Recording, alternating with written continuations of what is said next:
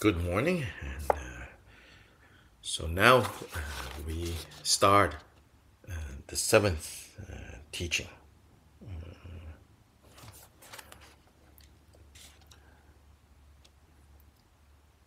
Again, the precious Lama taught the following. Okay, so precious Lama, Gyoba Jikten Sumgön.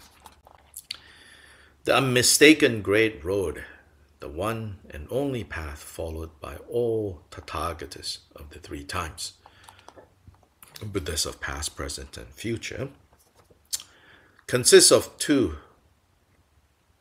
So this unmistaken great road, this path, this process that all beings took to become awakened, to become Buddhas, there are two parts to it, or two elements to it: skill in methods and profound insight.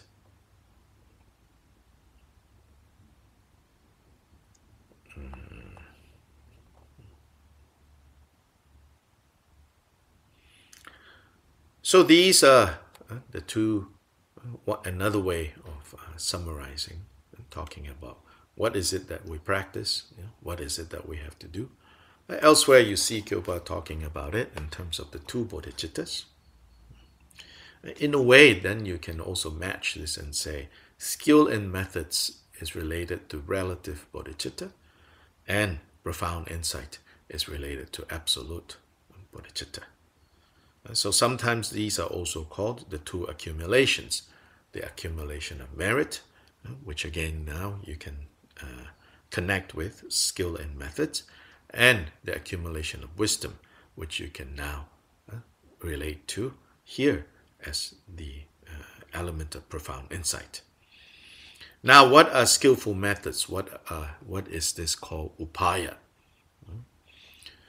In Sanskrit, called upaya.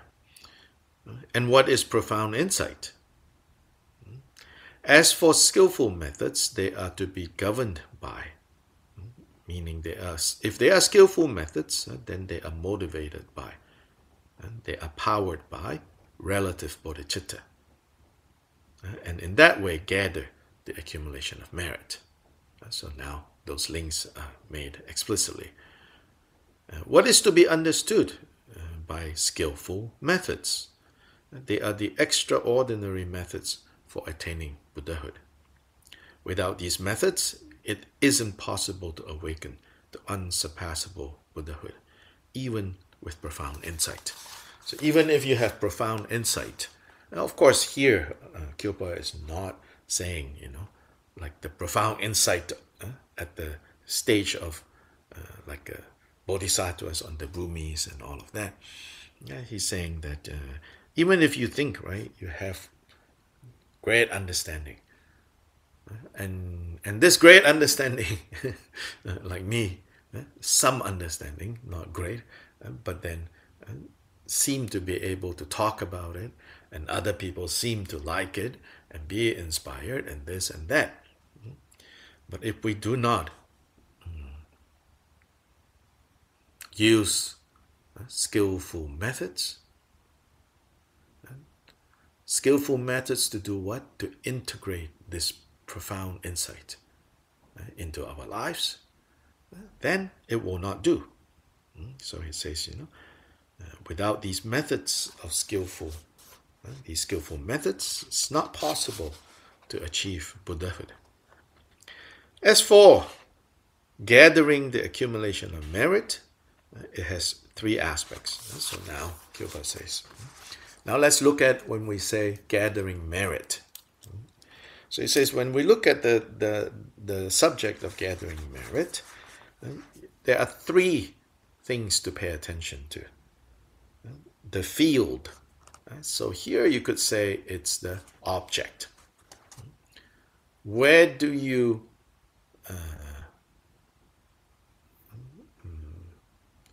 plant these seeds of merit so that they can sprout? That's the field. Then the intention and object. Okay, so never mind. Don't use the first word, don't use the field as object, it will cause confusion. So three words here: field, intention, and object. There have been countless teachings on the field, as in who we perform these actions of merit towards. So here he says, there are many teachings on the field, but if we were to summarize them, you can think of them as having two. One is the field of beings, and the other one is the field of the noble ones.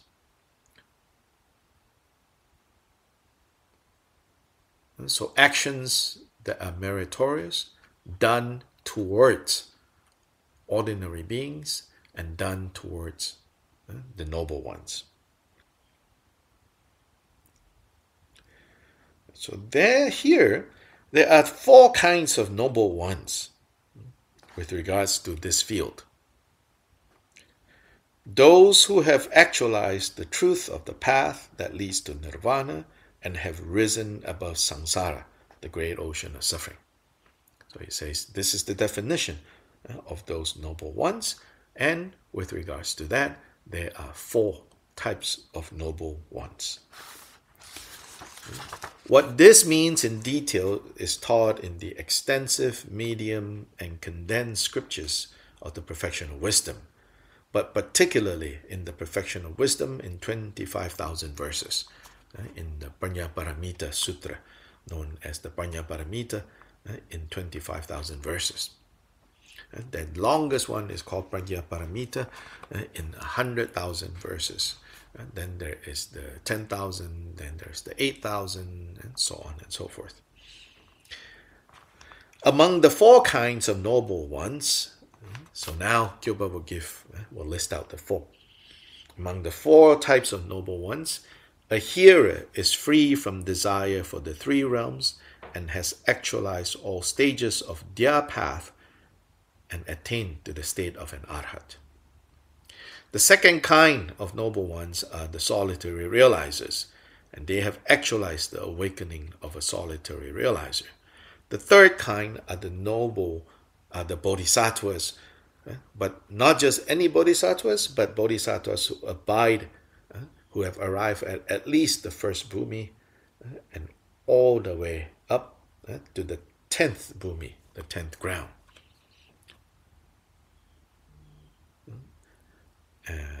And he says here, to further give more information, he says this is when bodhisattvas have arrived at the path of seeing. And the path of seeing is arrived at the equivalent of the first bhumi, the first ground. Before that, there are also bodhisattvas, but they're not called noble beings. They're not called aryas. So like if we have taken the bodhisattva vow, and we mean it, and we are working on it, then we are also bodhisattvas, but we are not aryas.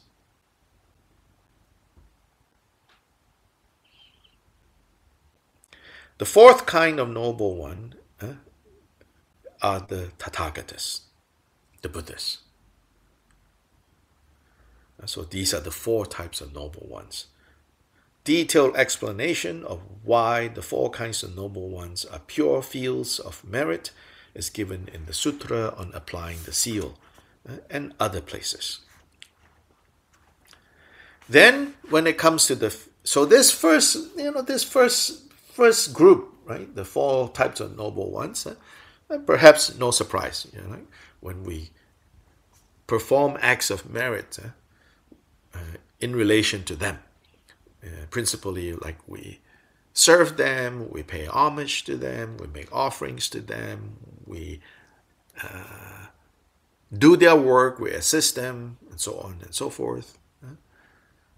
We listen to them, we pay attention to them, we take care of them, all of this, This is a supreme field. This is a very special field. The other field, called the field of beings, there he says And this means all beings, who are as limitless as space. Now, here he says, first, we should understand them as a pure field, because Buddha nature abides in them. That Buddha nature abides in them is taught in the Uttara Tantra, and the quote from there, the highest continuum. Due to the privation of Buddha's Dharmakaya, due to the indivisibility of suchness, and due to their potential, beings are always endowed with Buddha nature. Now here, to say that they are a pure field is in contrast to what most other explanations will say. Most other explanations will say the field of the four types of noble ones, that's a pure field. That's accumulating merit from planting in a pure field. Then they will say that sentient beings, on the other hand, are the field of merit, but they are an impure field. In other places, you'll find other lamas explaining it this way, that sentient beings are the impure field of merit, and the noble ones are the pure field of merit. Here, Kyopa Rinpoche specifically wants to say, no, they are both considered, they are both to be understood as pure fields. And of course, there's no need for him to explain how the field of the noble ones are pure field. He has to explain why the field of sentient beings are also pure field. Because they are endowed with Buddha nature, that's the first reason. Second, beings are a pure field because there is not one of them who hasn't previously been our parent. So we have to recognize that, and therefore recognize that they are a pure field. Third, they are a pure field because we ourselves are bodhisattvas who have aroused bodhicitta and thus care for beings. Meaning, we care for them, as if they are our children. So they are pure in that way. In other words, what Kyopa Rinpoche is doing here is not to kind of strengthen, perhaps our habit of discriminating. This I like, this I don't like. By using the vocabulary of, Buddhas, Bodhisattvas, Arahats, Protectress, pure, so pure. And then, when we make offerings to them, we are like, like this, and like this. If we do that, I don't know with you guys. But in Asian, like, And then when they're planting seeds in the impure field, it can be very kind of hierarchical, like there, go, just take. In Asian context, it can be like this, Here, I think in the West, is probably all of it is just like this. Here, take. No sense of the pure field, No sense of like, something to venerate. I don't know in Mexico, but in the U.S. probably, the whole culture of casualness. Here, there,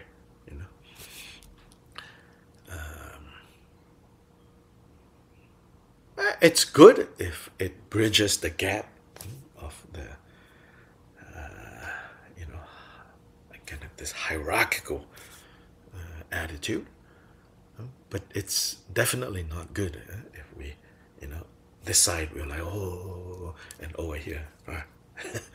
We should elevate this side to this side, that we are kind, considerate, respectful, because this is all part of disciplined conduct.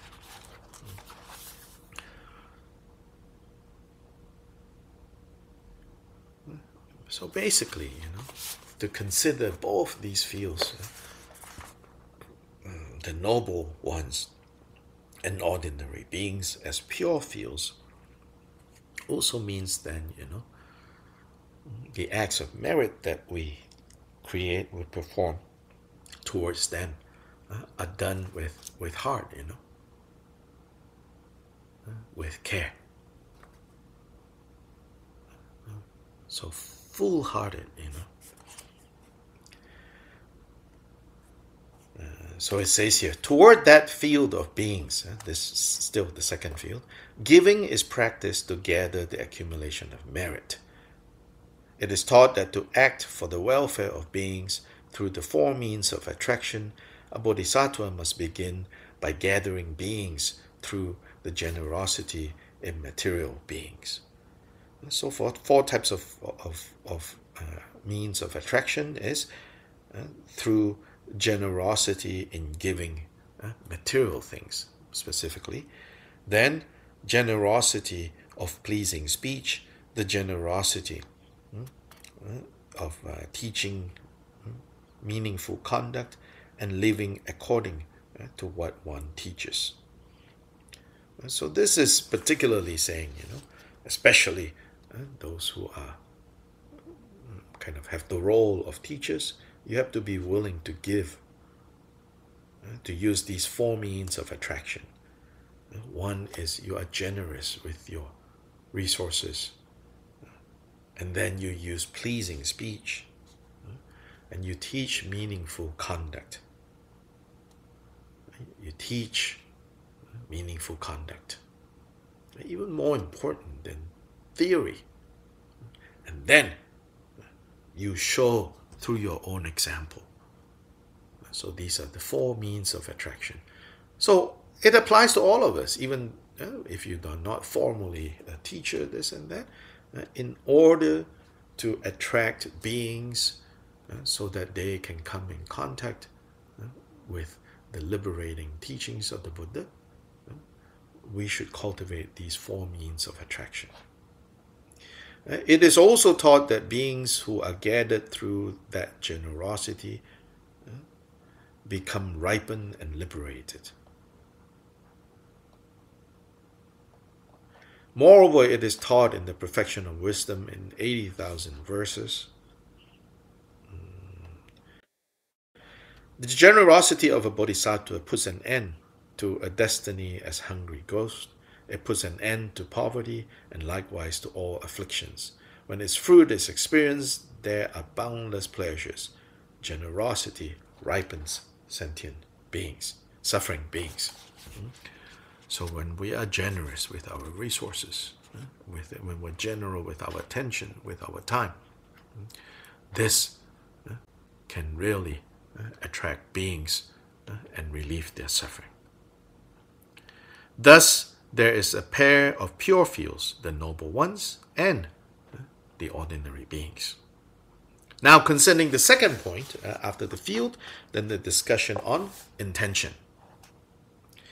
Concerning the point of the pure intention in giving, for example, this intention realizes the primordially unborn emptiness of what? Of both fields, whether it's the noble ones or the ordinary beings. They also realize the primordial birthless emptiness of what is given, what you give, and the giver. So this is sometimes called the purity of the three spheres. In all actions, right, there are these three parts. The doer, which is the third one, the object that is involved in doing something, and finally, the recipient of what you are doing. The other side of that action. So including, in a negative one, if you yell at someone, the one who yells, in this case, then those words that you use to yell is the second type. and then the recipient of your yelling. These are the three spheres. So here is talking about, the giver, what is given, and to whom is given. All these three, they need to be recognized as primordially birthless.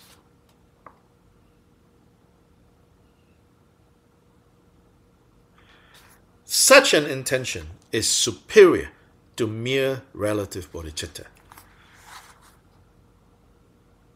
In fact, this intention is not relative bodhicitta, it is ultimate bodhicitta.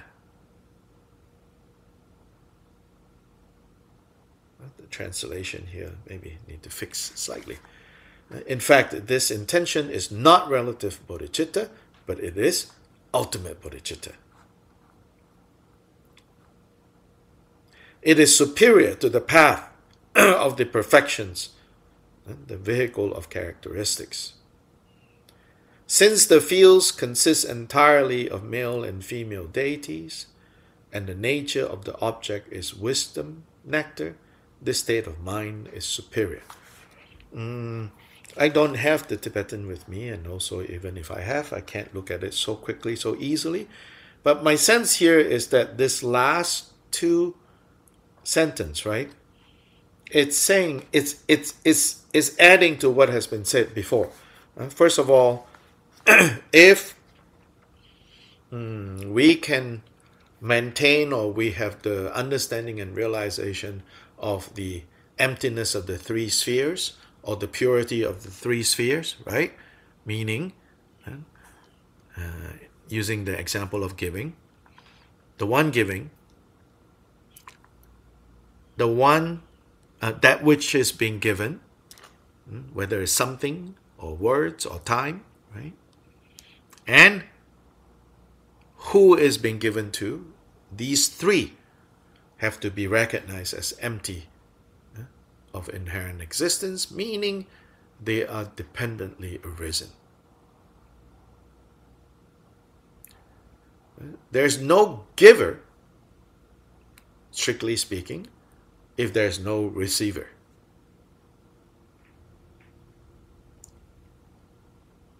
Likewise, if what is given does not exist, then to talk about giver and receiver is absurd.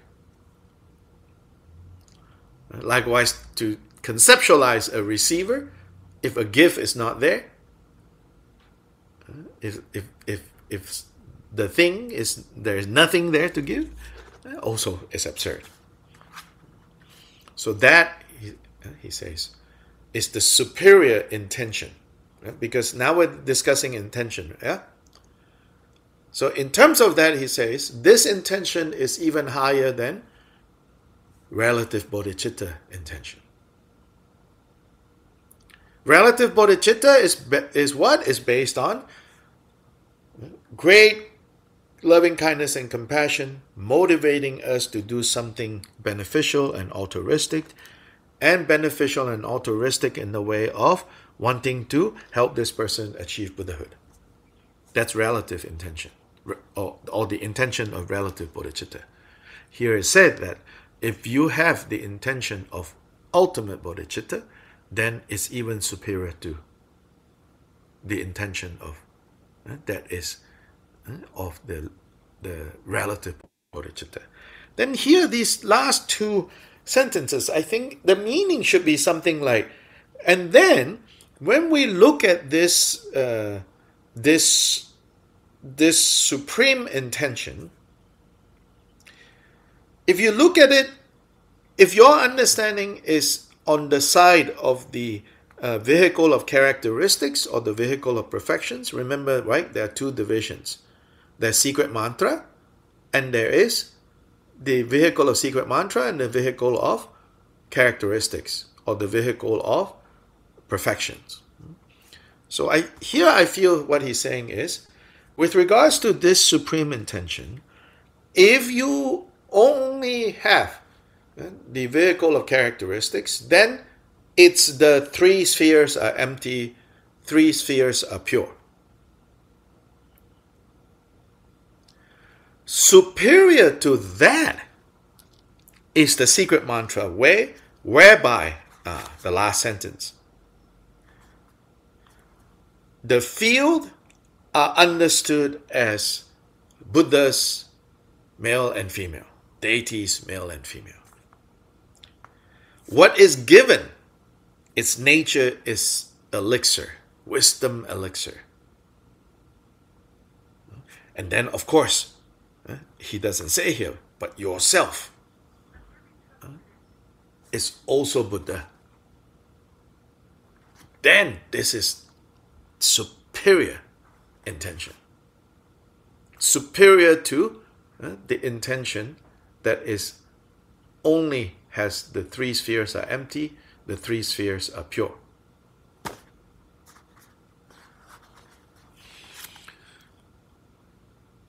Do you understand what's going on?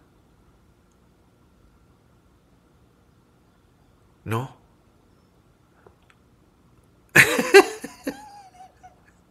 So let's pause and discuss.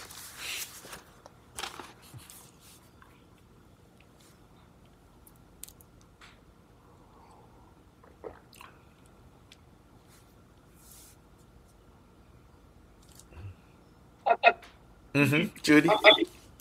Are you saying that basically you need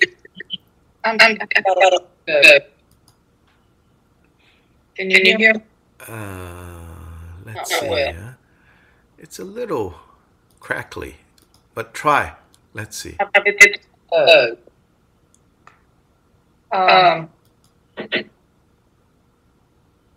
So basically, saying you need to have the input aspect for the when you're getting to the note and you're giving the field of, so you have to have infinite those. We can barely make out what you're saying. This issue has turned up. I want to see if it is your end or someone or universal. Can somebody else speak, and let's see if we're still getting this chop chop choppy chop chop.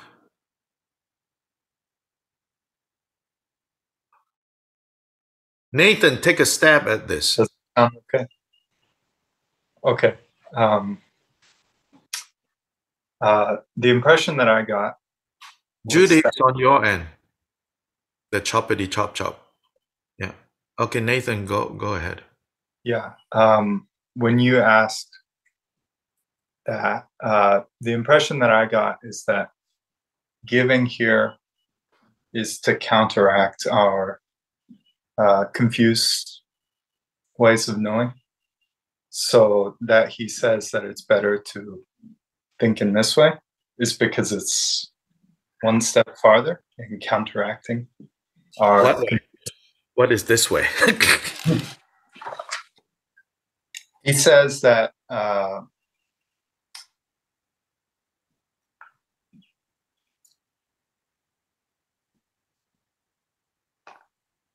well, I lost the exactly, but where he was saying that to view the receiver as the male and female Buddhas, to view the gift as wisdom, elixir, to view yourself as Buddha when you give.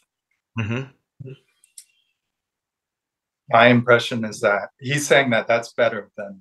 That's the highest intention. The highest, yes. That's the highest. So intention, again, that word is a little... to translate into English as intention. I mean, literally it's intention, but we don't use English in that way. So that's my kind of like, I've said a few times, the word intention here is a little... We don't use, in English, we don't use intention in that way. More like understanding. Understanding plus what motivates you.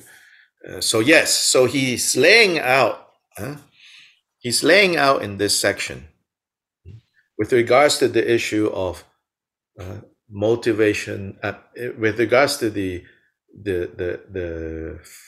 I mean, we have to step one way back, right? He says, when it comes to,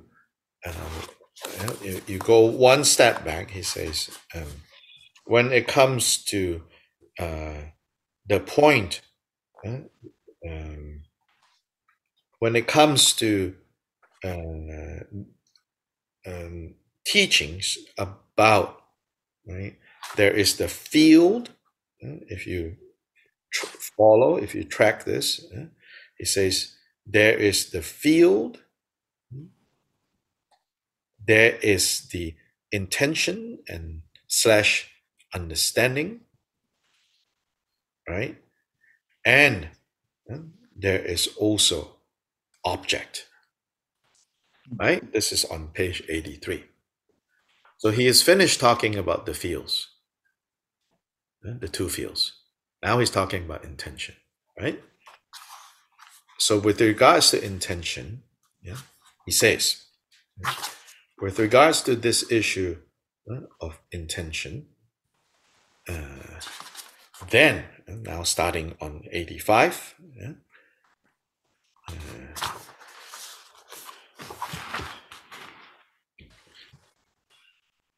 the intention, the understanding that comes from the place of relative bodhicitta, it needs to be at least that. Even better than that is the intention slash hyphen understanding that is from the position of absolute bodhicitta. And with regards to that, what is it? From the position of absolute bodhicitta, then it's what's known as the threefold birthless nature.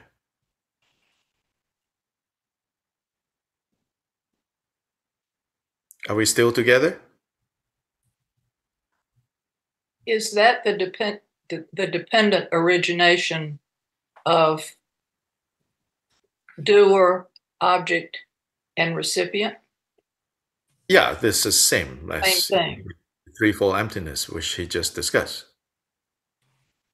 Yeah, here. Without introducing more vocabulary to this, right? So it's called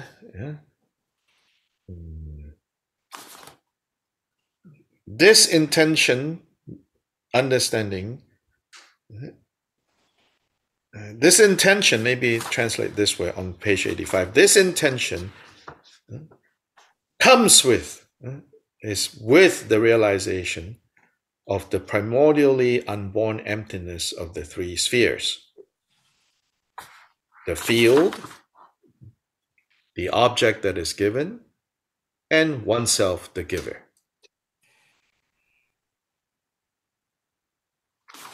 From the bottom of 85 to the top of 86. Yeah, then you can say, oh, that is the interdependence of the three, la la la. No end to, right? So if you have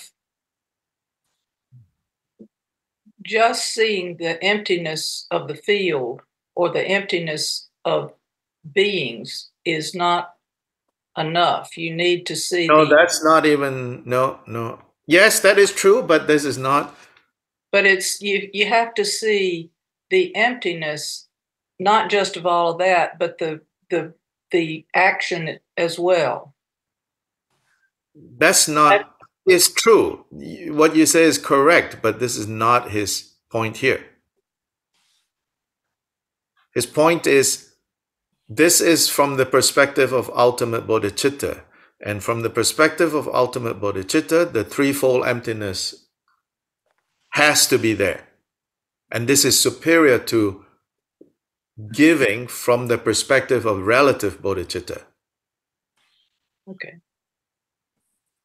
Yeah, and what is relative bodhicitta? Out of immeasurable love and compassion, wanting to free beings and establish them in a state of Buddha. So emptiness is the difference. Is that what this is saying? That's the superior, to add that to it. To add that to it, but we're not done. There's a third addition. Right, but so far, that's what he's saying? Yes. Okay. Omar. Yes, I think what he's trying to explain here is that there is a pair of pure fields. One of Yes. them is the noble ones, and the other one is the beings. We begin with the beings, right? And then here is trying to explain why the noble ones is superior, or why No. the part of the perfection is superior to the characteristics. No, it's not. No, No, because nothing to do with field here. Nothing to do with field here. Now it's about your understanding when you are giving to the field. Doesn't matter what the fields. No, it's because of the intention, and the intention. No, but it's also not about the field. Nothing to do with field. Okay. Field is done. Mm-hmm. Yeah, he's not saying this field is superior to this field. He's now talking about this intention is superior. This intention hyphen understanding is superior to this intention hyphen understanding. But even more amazing than the two that we have already looked at is the third one, which is you are Buddha. What you're offering is elixir. Who is receiving are Buddhas. That's the highest intention hyphen understanding.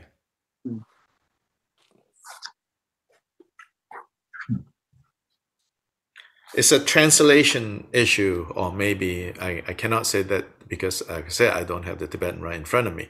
The last two sentences there is a little confusing. It is superior to the path of the perfections. Like, what is superior? It. It is superior to the path of the perfections, the vehicle of characteristics. Like, it is not saying the vehicle of characteristics is superior. Firstly, it is not saying the vehicle of characteristics is superior to the path of the perfections, because those two are synonyms.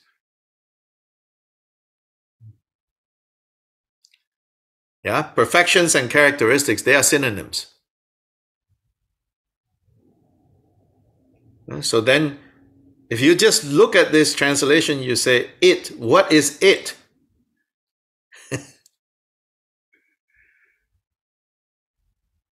It then sounds like it's saying the realization of the emptiness of the three spheres. That is superior to the path of perfections, the vehicle of characteristics. No. Because in the path of perfections, and in the path of perfections, also known as the vehicle of characteristics, yeah, the threefold emptiness is already there, taught very clearly.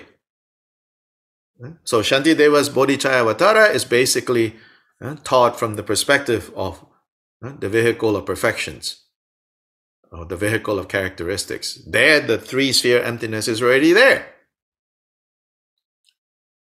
So this it here, it is superior to the path of perfection. No. This is not talking about what was just discussed. This is talking about what is coming in the next sentence, which is the kind of giving that sees the recipients as male and female deities. The nature of that object is the elixir. And here it doesn't say, you, the giver, is Buddha. That is superior to the mere three-sphere is empty.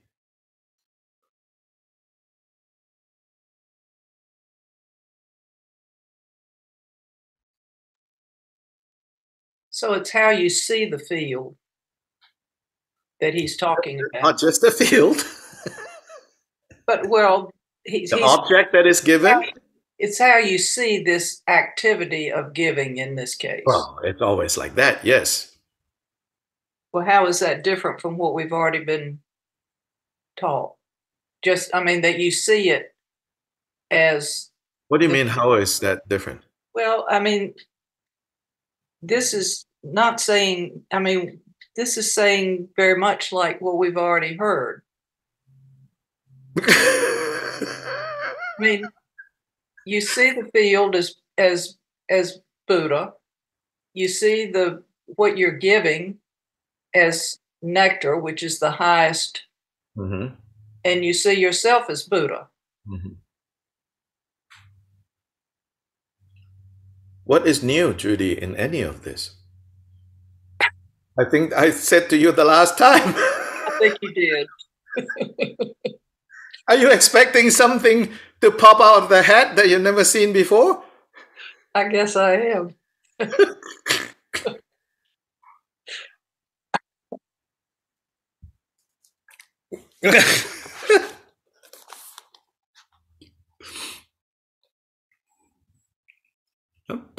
But how often are we clear about this? Rarely.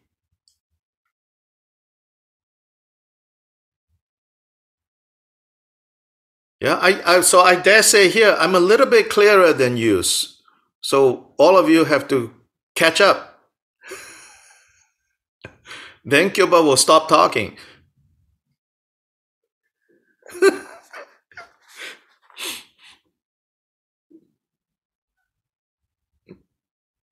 Each time, the fact remains, each time we're still like, oh, wait, what? Maybe part of it is like we're trying to find something that is even more than what we already know, So now it's to clarify what we already know. There's nothing new. Clarify and have it be clear always. So that if you get woken up rudely in the middle of the night, what is the superior intention and understanding in giving? You can say, all givers are Buddhas. All that is given is elixir. All that is given to are Buddhas too. And they are empty. They have the threefold emptiness to them. And this is all based on love and compassion for beings. So there you have it. Relative bodhicitta, absolute bodhicitta. And relative and absolute all wrapped together by secret mantra understanding.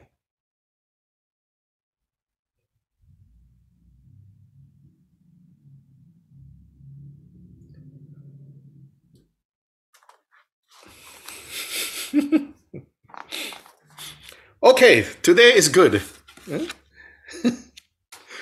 We will continue tomorrow. Yeah. And just in case you're coming back tomorrow, hoping for something you've never heard before, you'll be disappointed.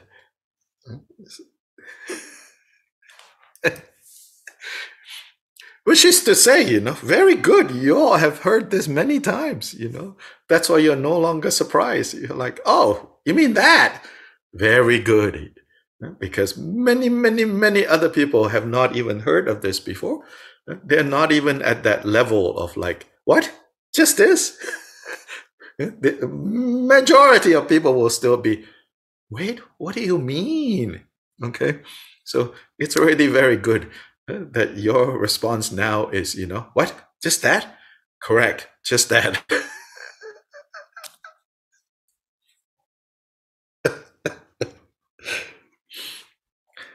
Changju Semcho Rinpoche Magye Banam Ge Gyuji Ge Banyam Pame Paya Gone